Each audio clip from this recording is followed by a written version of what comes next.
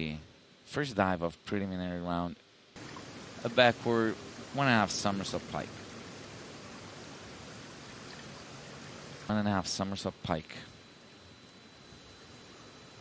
Most of the divers are starting with this in back 1.5 somersault pike to start off this competition. Just one diver that performs a twister.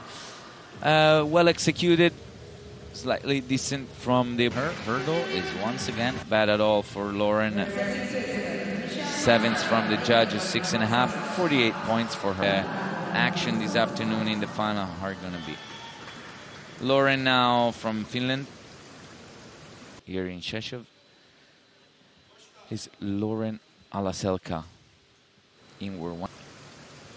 And Lauren decided to compete the 2 standing dives early in the competition in the first 2 rounds.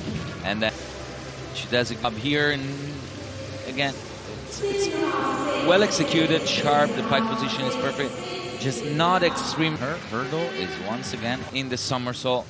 A little slow. Somersault causes the dive to finish. Last year are the names that are supposed. And I gotta say also, bridge 2.6 degree of difficulty.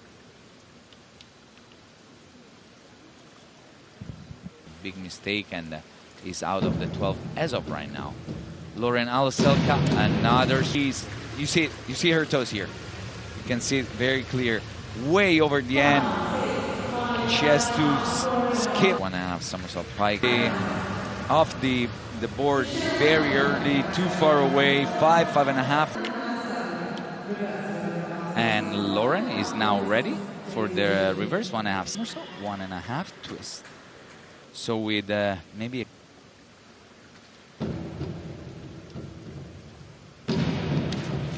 and you lose balance, you feel like you're falling off the board, and instead of finishing the jump and waiting for the board to deal with the hurdle, you see her toes are over the end. So the problem with being over the end is that go as high as possible. You pick up your feet. 16 points behind 12th place, but she has a very hard dive, the 3.2 degree of difficulty, forward 2.5 somersault full twist later. Diver Oli Prosanto in 14th. She had a couple of mistakes ahead of her and a great dive. She can still make it. Lauren she might have needed 7.5s probably to be sure of making the final and struggling hurdle. For the 15th diver in the rankings, not too bad. So I want to say that Lauren, with this dive at